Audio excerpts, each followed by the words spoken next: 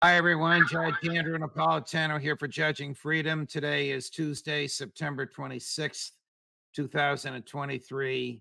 The one and only Scott Ritter returns to our cameras today. Scott, it's a pleasure. Thank you very much for joining us.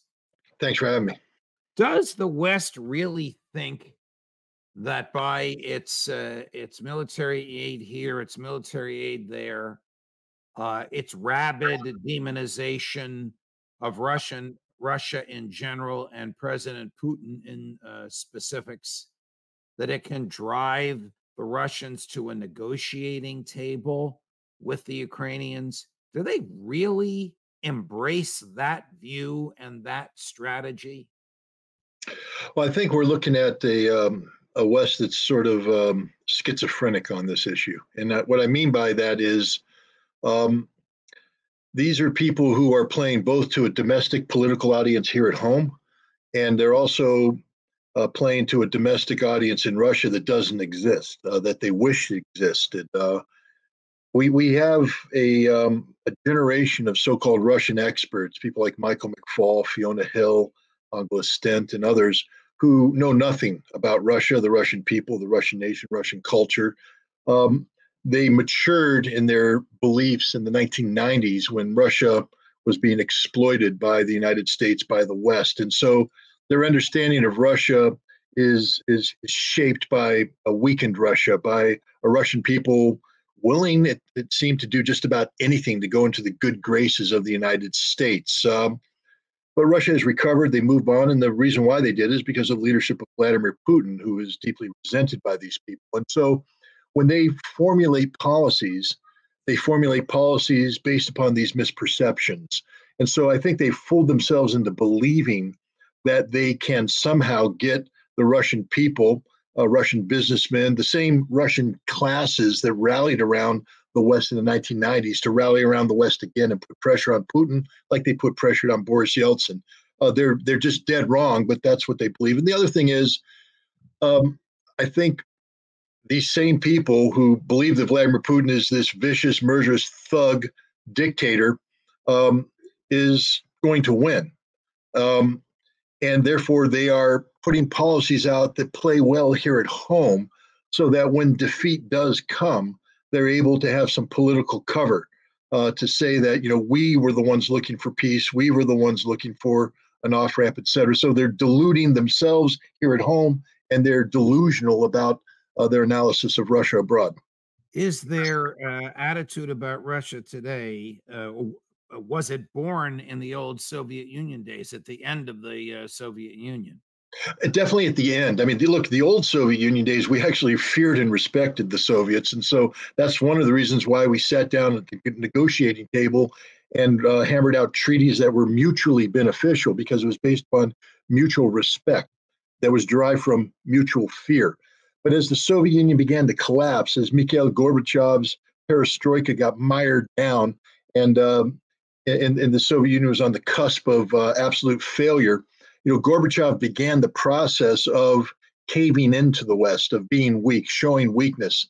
And we weren't the friends of the Soviet Union, and we exploited that weakness. And when the Soviet Union collapsed, we continued that attitude with the new Russian Federation under Boris Yeltsin.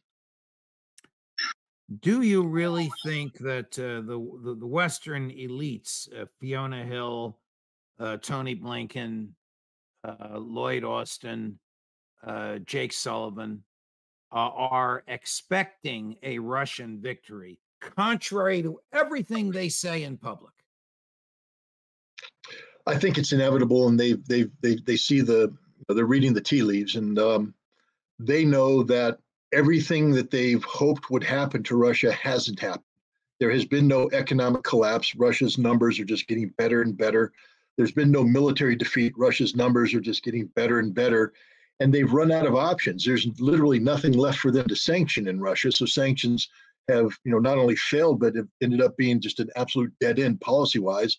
Militarily, we've got nothing left. And we can make all the noise we want about 31 modified Abrams tanks, about a handful of old F-16s, a small number of the ATACMS missiles, and we can say how much we support the Ukrainians, but we know, Lloyd Austin knows, definitely, General Miley knew, that this isn't going to change the outcome, that the best we could hope for is a frozen conflict. And that's what we're playing for now. We're playing for a tie. We're playing for a draw. The Russians aren't playing for a draw. They're going for the win.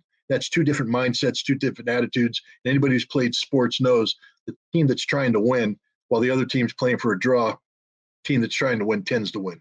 Right. Well, what, if anything, will the ATACMS and the F-16s accomplish? Are they too little, too late? Well, they're definitely too late and they're definitely too little, but they were never going to change the outcome. I mean, again, the idea that the West is the repository of these magic weapons, the Abrams tank, the F-16, the ATACMS, don't we understand? It shows a total lack of respect for the Russian military and Russian military technology. For every Abrams we have, they have a T-90 that's just as good or even better. For every F-16 they have, the Su-27, which is just as good, or the Su-34, which is better, or the Su-57, which is better than our F-35. And for the ATACMS, it's a 1970s era weapon that's been upgraded, but they have the Tornado. They have their own equivalents. Will we be able to kill more Russians? Absolutely. Is it going to change the outcome? No. So it didn't matter how many Abrams we gave them or how many ATACMS or how many F-16s. This was never going to change the equation. Ukraine was never going to beat Russia. It's obvious that President Zelensky did not hear your analysis of the lack of significance in the arrival of the Abrams and the coming arrival of the F-16s when he said this. The first American-made Abrams tanks are already in Ukraine. We are preparing them to reinforce our actions against the occupiers, and it will be a significant reinforcement. We are also working to get all the other weapons capabilities we need. This includes F-16S. We are preparing pilots and infrastructure. The best thing for us is to be able to produce air defense and other advanced weapons. This is the only way to guarantee Ukraine's security. I'm going to guess that you're of the view that that was stated just for domestic political consumption. Well, first of all, I think he's learned a couple lessons from his Vilnius summit disaster this past summer, where he was perceived by many, rightfully so, to be, not being gracious enough for everything that everybody's doing. I mean, gracious is hard when you've suffered so many casualties and all you're asking people to do is pony up some equipment, and everybody seems to be hesitant about that. But he paid a political price for that. So now I think he's trying to put a positive spin on this. But how do you spin 31 tanks? I mean, you can spin that number any way you want, Judge, and it's still just 31 tanks, and it's not going to have any impact on this battlefield. The way this war is being waged right now, the day of massed armored formations is finished. That's an invitation to open annihilation. The tanks are put out in penny packets of 2-3 tanks at a time, and the Russians have the answer to that. They've been blowing them up 2-3 tanks at a time. The Abrams will not have any impact on the battle, I guarantee. And I have to double check this quote because I don't know if it's a hoax meme because it just sounds so stupid. But there was a report going out about Lloyd Austin asking telling the Russians, don't hunt down the Abrams like you did the Leopard, play by the rules. It seems stupid. I'm thinking it could be a fake, but it just shows what he doesn't understand is if you introduce Abrams tanks, the Russians will make killing the Abrams tank the #1 propaganda ploy because there's nothing better to show the Russian people and the world than a burning American tank. And how stupid are we to give them 31 opportunities to do that? How effective or lack of effective will these ATACMS be? And what are they? Well, the ATACMS, we've given the Ukrainians the HIMARS system, the high mobility artillery rocket system, and that allows them to reach out and touch the Russians at ranges of 45, 90 miles. And it's been a good system. Just so everybody realizes, the day that HIMARS were introduced, the Minister of Defense of Ukraine put out a tweet calling it a game changer. It's over now for the Russians. It's absolutely over. We got the HIMARS. We're going to win. Yeah, where are we now? The HIMARS has been nullified by the Russians. It can still kill Russians, but most of the HIMARS that are launched get shot down. The other ones get jammed, and the other ones get destroyed. So it wasn't a game changer. The ATACMS is the same thing. It's a longer range version. It fires one missile instead of the pod of, I think, 6. It has 300-mile range. I think the one that we're giving them, though, has a cluster warhead that actually reduces the range by almost 50%. I think it's about 145 miles, but still long range, accurate. The first couple times they fire it, the Russians are going to have a learning curve. They're going to kill some Russians. There's no doubt about that. But then the Russians, they'll have collected all the technical data. They'll get the information they need on the guidance. They'll perfect their electronic warfare. And that's the end of the ATACMS. It's over. That's just the way modern warfare works. This is, again, a 1970s era missile that's been upgraded in the early 2000s, mid-2000, 2010 era. It's not new. The Russians know a lot about it. It will take nobody's surprise. And there's not enough of them. I mean, we fired, I think, around 60 of them during the Gulf War Desert Storm, and then we fired more during the Operation Iraqi Freedom. The main use of these was to suppress enemy air defense. So we used these to fire into the Iraqi lines to knock out their air defense, so that our air could penetrate deeper. But we needed a lot of these missiles to do that. My understanding is we're not giving the Ukrainians that many of these missiles. So even if they prove to be effective, they're going to run out of missiles before the Russians run out of targets. We have a clip of Admiral Kirby unhappy with a question put to him on Ukraine progress. This is from NBC. It's a little long, but I'd like you to watch this and share your thoughts with us. How do you, based on the information you're getting, how do you think the counteroffensive is going? And are the Ukrainians closer to victory than they were 6 months ago? Based on this letter from J.D. Vance, can you just answer some of these questions? Do you think that Ukrainians are any closer to victory than they were 6 months ago? Is the counteroffensive any more effective? Well, it's a shame that the senator didn't take advantage of the opportunity to listen to President Zelensky himself today, who I am absolutely certain was updating members of Congress about progress on the battlefield. But let me take a shot at it. The truth is that the Ukrainian armed forces, particularly in the south, are making steady progress. Now, is it as far or as fast as they want to go coming out of Zaporizhia towards the coast of the Sea of Azov? No. And they'd be the first to tell you that. I'm sure President Zelensky shared that perspective. The Russians had months to dig entrenchments, what we call defense in depth. They have literally put up tens of thousands of mines and minefields all across that southern expanse to try to slow the Ukrainians down, and it has certainly had an effect on them. But they are making progress, and one of the reasons they're making progress,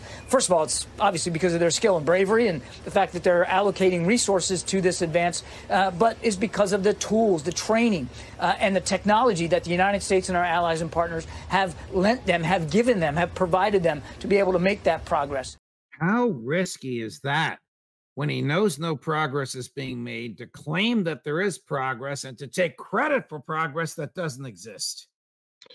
Again, I mean, he's a PR spokesperson. His job is to spin information. He is spinning like you've never seen spinning take place before. The Ukrainian soldiers themselves will tell you that they don't have the training necessary for this task. We're talking about weeks of basic training, a few more weeks of advanced training with the equipment, the tactics, things that would take American forces a year and a half, 2 years to master. We're asking the Ukrainians to master in a matter of 2.5 months. They simply can't do. I mean, every word that Admiral Kirby said there was a lie, just a straight out lie. And if he said it under oath, he could be prosecuted for perjury. And that would be interesting now, because I'd like to see Congress take that quote, haul him before a committee, and ask him to repeat that statement under oath and back it up with facts. Again, you're a spokesperson. Before you say something, you should have a data set to draw upon to say, this is why I'm saying what I'm saying. Instead, he just straight up lied to the American public. I'll just say, John Kirby, you're watching, you're a liar. I know you're a liar. Everybody watching this program knows you're a liar. And so I hope Congress holds you to account for the lies that you've told, because you've cost Ukrainians their lives. You're a murderer. Here he is again on, is there an exit strategy? And can the Ukrainians possibly induce, I'm using his words now, President Putin to sit down with them and negotiate? Listen to this. What's the strategy? What's the exit plan here for the U.S.? Well, again, I'm not exactly clear what the senator's referring to. Normally, when you talk about exit strategy, you're talking about getting American troops out of a war zone, that kind of thing. It's important to remember that we don't have American troops in Ukraine. We want to help them succeed on the battlefield so that if and when President Zelensky, and only President Zelensky can determine when it's time to sit down with President Putin, that he can sit down and have a diplomatic dialogue with the wind at his back and with some strength.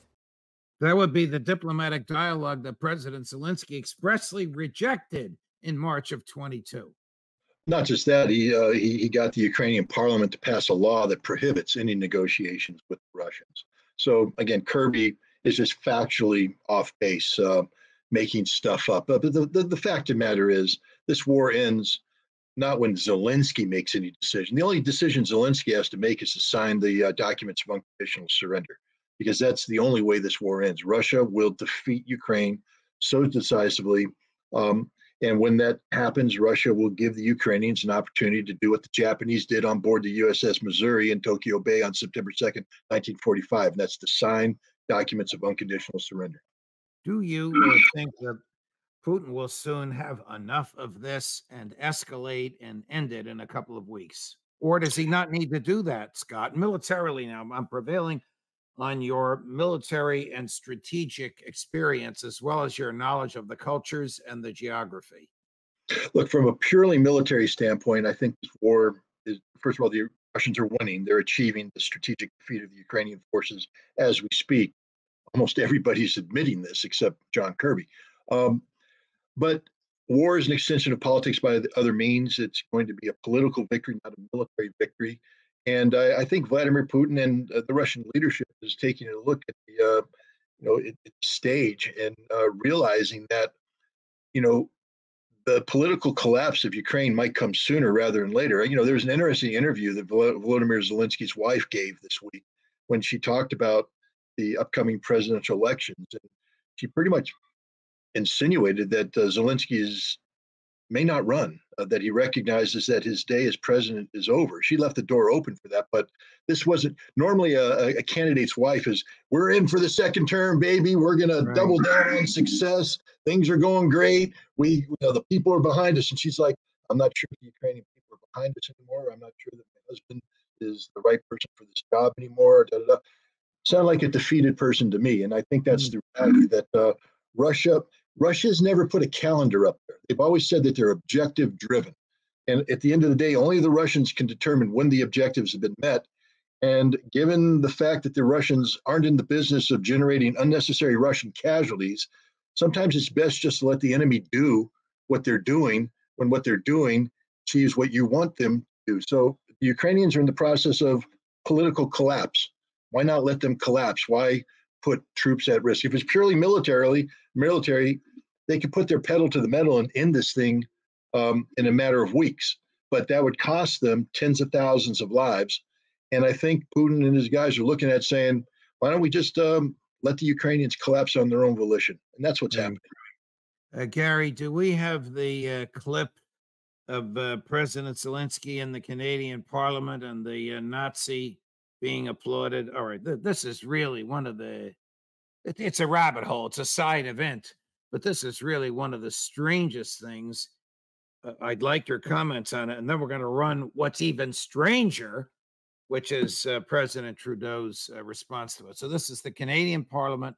I don't know if you've seen this, Scott. President Zelensky is being interrupted with many standing ovations. To see President Zelensky, you have to see him in the very earliest parts of this clip, all the way to the left. And then the camera pans to the balcony where this former SS guy is getting his standing ovation. Watch this. Zelensky's speech received at least a dozen standing ovations. There was also one for this man, a 98-year-old Ukrainian Canadian who fought for Ukrainian independence against the Russians during the Second World War. How bizarre is that?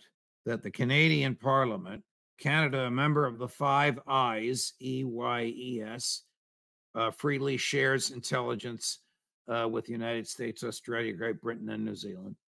The parliamentarians themselves, with apparent unanimity, on Yom Kippur are lauding a former member of the Nazi SS.